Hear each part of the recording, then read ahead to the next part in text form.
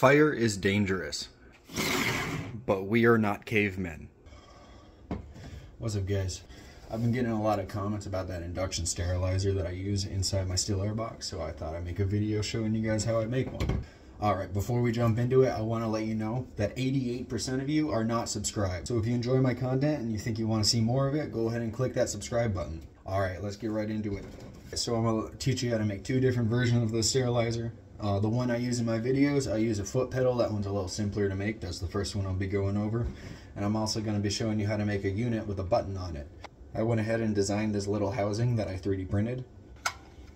I'll leave the files to this in the description along with all the parts you need to make it. So before we get into this, I want to talk a little bit about this unit that I use from Amazon. It does not have a power button on it. If it's plugged in, it's powered on. So you need some form of switch to use it. You can either use a foot pedal or the momentary switch that I'll be going over. Or you have the option of using a power strip and using the switch on that. But if you do leave it plugged into a power source, it will burn itself out and it will break. The only tools you're going to need for this project are some wire cutters or wire strippers and a soldering iron. Then you also need some solder and something to maintain your soldering iron. This is the TS100. This is my favorite soldering iron. I fly FPV drones and this works really well for soldering on circuit boards and that kind of stuff. And you can also power it portably with a drone battery. This one's kind of expensive. I'll leave a link to it, and I'll also leave a link to a more budget-friendly option if you don't have a soldering iron. Wait a minute. Is this loss? Alright, depending on which design you use, you're going to need a couple different supplies. Now, whether you're building a sterilizer with a foot pedal, like the one mounted in my still air box, or one with a push button, both styles are going to require the same basic components. First thing you're going to need is the actual sterilizer component. It's about 15 bucks. Next thing you're going to need is a power brick. This one is 12 volt 10 amp. You want to make sure that you get a strong enough power brick to drive the coil, otherwise it's not going to heat your metal. Now this power brick comes with one of these, but I prefer the all metal ones. But it's optional, you can use the one that comes with the power brick. And that's the essentials, and then you're going to need some form of switching mechanism. For that you have two options. You can use just a regular switch, like this, a momentary switch. Or you can get one of these foot pedals. This is what I use in my still air box. You plug this directly into the wall, and then you plug your power supply into the back of it. And it just directly switches on and off your 120 volt AC. Alright, let's jump right into the tutorial. I'm going to start with the part that's the same for both the push button and the foot pedal unit. So we're going to attach the coil to the unit.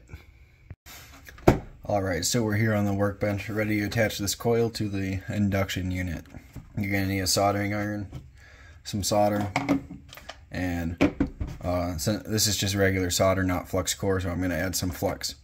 I know this is the wrong flux, but I don't care. Now flux helps solder flow and helps you get a good joint. Just need a little dab on the pads where you're connecting it,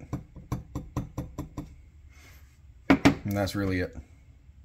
Alright, these are pretty big pads, and this is a pretty small soldering iron, so what I'm going to do is crank it up to full temperature. Alright, the way you adjust the temperature on a TS100, you want to push the first button to start it heating, and you hold down the second button to get into your temperature adjustment mode, and I'm going to just stick it all the way up at 400 degrees Celsius.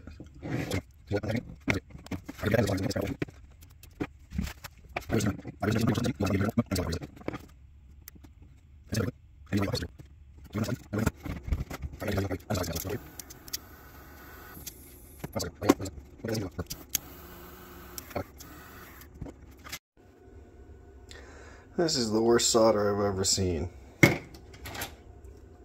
Luckily I got a little bit of a pure lead flux core solder, so this should work a little better.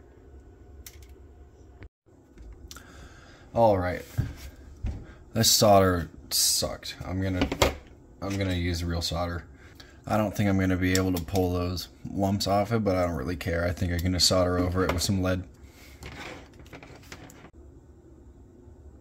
It actually flows on the connector. Okay, so this is how it's supposed to look when you solder.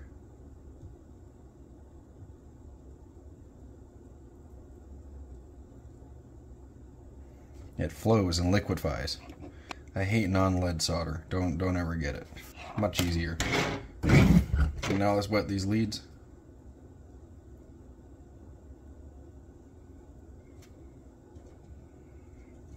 Notice how they actually wet.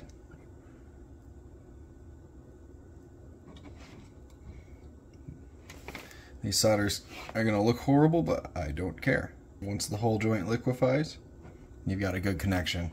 And do it for the other side. Start by warming the solder on the lower pad. This was an unintentional demonstration of the difference between good solder and actually trash. Whenever you're done using your soldering iron, it's good to clean off the tip, and then you want to add a little bead of solder right on the end. Then you let it cool down like that. And that helps protect the tip. Definitely not the cleanest solders I've ever done, but it will definitely get the job done. Now I'm going to talk about your powering solutions. If you choose to go with a foot pedal, then all you need to do, take the female side of your power supply, and you want to take the black, which is negative, and put it on the negative. Now this is very easy. All you got to do is unscrew it, insert the wire, and screw it back down. Back out the screw until the wire can fit inside, and then screw it right back in. That's all you need to do for the foot pedal. In order to operate the foot pedal, you want to take the foot pedal, plug it into the wall, and then take your power supply and plug it into the foot pedal, like that. When it's plugged in and working, you should see the light on your power supply turn on when you push the pedal.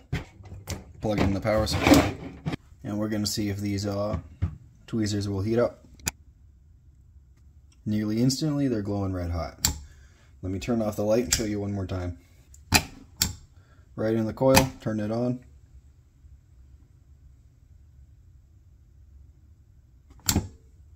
And now they're sterile. In order to mount this inside of my still air box, all I did was drill 3 holes.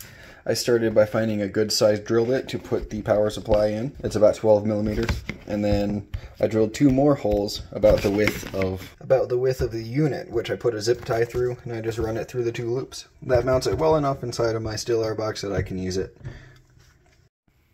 Alright, that's how you make the foot switch version. It's pretty simple. Now if you want to use a push button, it's slightly more complicated, but not too hard. Just a little bit more soldering.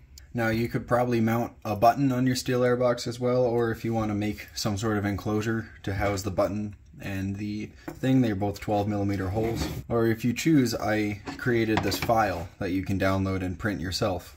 If you do choose to go with my enclosure, there's a couple steps you need to do before soldering the button in line. Now these buttons come with an O-ring. I like how they cinch down with the O-ring on them. Install that through the buttonhole, slip on the nut, and give it a tighten. Now it doesn't have to be super tight, but you want it pretty secure in there. Then you got a button. Next, in the base, as you can see, this hole is printed with a flat top. That's just to help with the 3D printing process. It makes it much easier to dimension a hole. It still works like a round hole for this purpose. Go ahead and take your plug and feed it through the hole.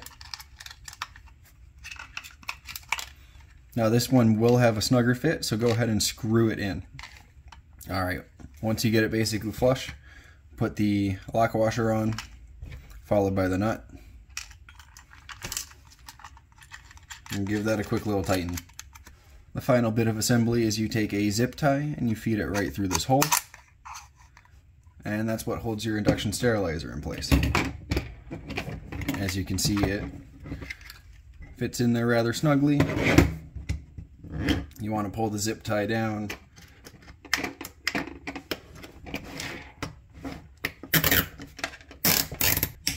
and then just cinch it down. It can move around a little bit, but once the top shell's over there clamping those in place, it's not going to move around very much. Go ahead and clip your tail. Next thing you want to get is your leads ready. The negative or black lead from the power supply is just going to go straight into the negative, just like it was before. And now this positive lead is going to need to be spliced in line with this button. If you place the top and bottom next to each other like this, it lets you get a pretty good sense of how long the cables need to be. I'll use this lead for the positive, solder that in there, and then that one's just going to come right in there. This one I can take about right here, and then let's see.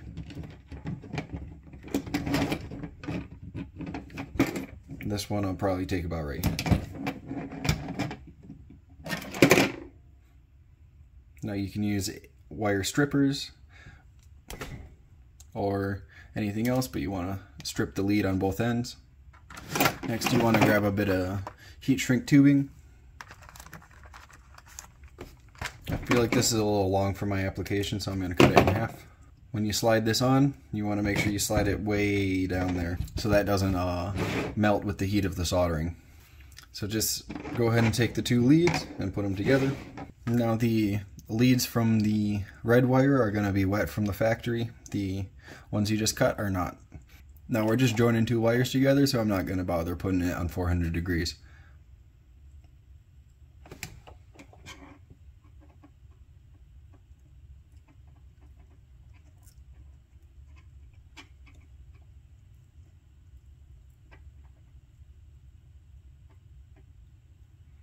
Once it gets nice and hot, it should just flow right in that joint.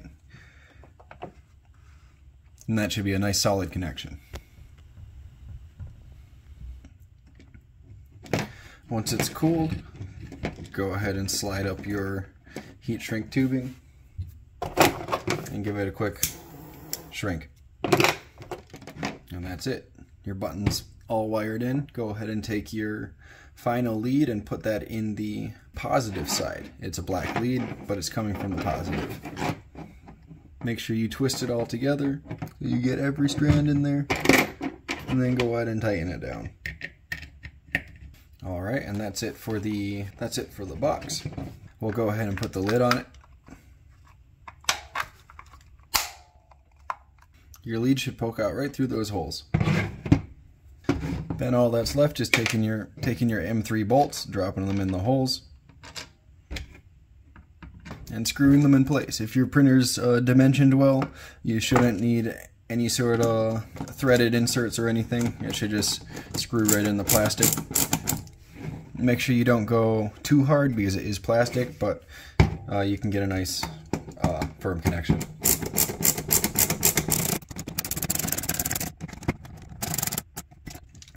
That one I stripped out a little bit, not a big deal. Alright, and that's the finished unit. You got a button on top, you got your power on the back. And for this unit, you do not need the foot pedal, you just need a power supply. You plug the power supply in, it should light up. Go ahead and plug it in to your sterilizer. It should be good. When you push the button, you should see the light inside. That means it's working. We'll go ahead and test it out with these tweezers.